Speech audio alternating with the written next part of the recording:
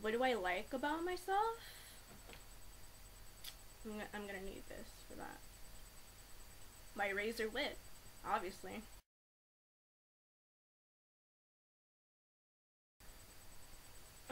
Okay, Homestuck. I don't know what the fuck you're talking about between beta and alpha. Like, I know the first session that they played was called beta, and I'm assuming by alpha you mean like after the scratch occurring, but I haven't even gotten that far. I just started Act 6, so. My favorite troll, I'm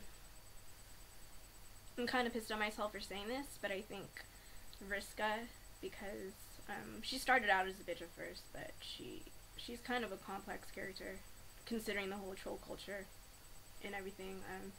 And then Aradia after, just because like she needs one.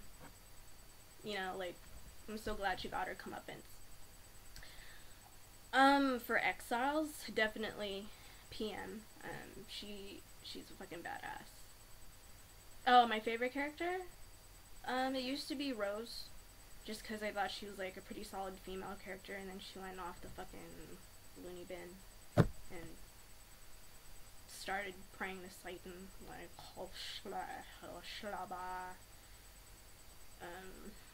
that was weird. I think Dave is pretty funny. I think, like, Hussey kind of tries too hard with how witty he's supposed to be,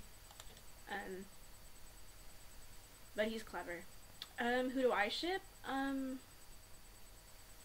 I don't know, it's kind of weird you asked me that, because I asked you the same question. You said you feel weird because they're so young, but honestly, like, the way they talk, they do not at all sound like 13-year-olds or however old they're supposed to be. So Vriska and Tavros, I guess it, because they have a weird relationship, and honestly I think it's a little sad. Their dynamic, and you know I'm a sucker for that whole tragic doomed romance kind of thing. This is a spoiler, by the way, so if you read Homestuck, which I doubt, this probably won't matter to you, but I mean, I hope he's not dead for real.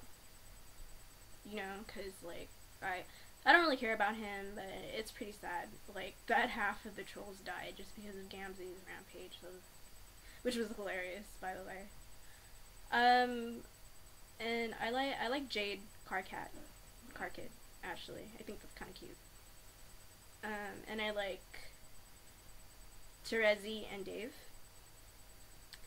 And then I like Carcat and Gamzee is Moi Rails.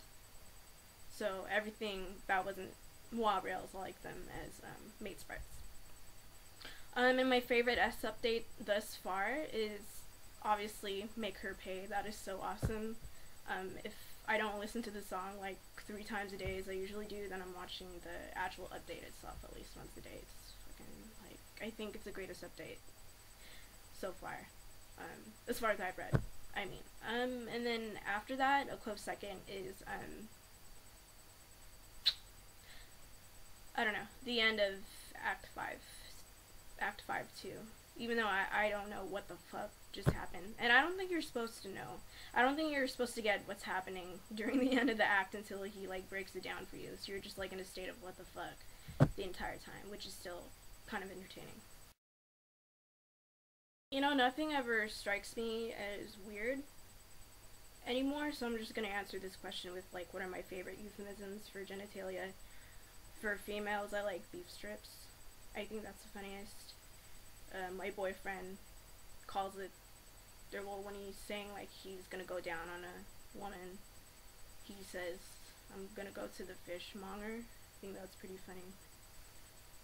For a guy, I like twigs and berries. Wow, that's a pretty deep question. I'm not really at the point of existential drunk yet, so let me get there.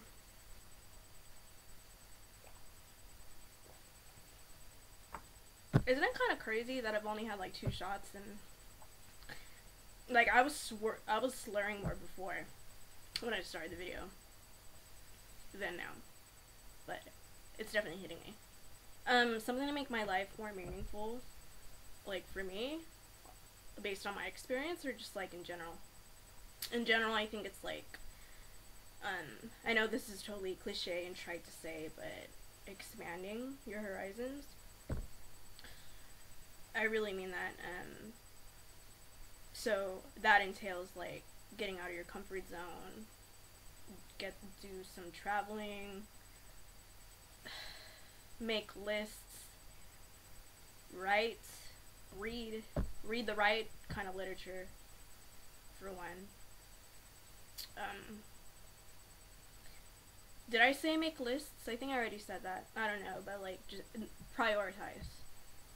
You know, like have a routine. Give your life some order so that between the cracks.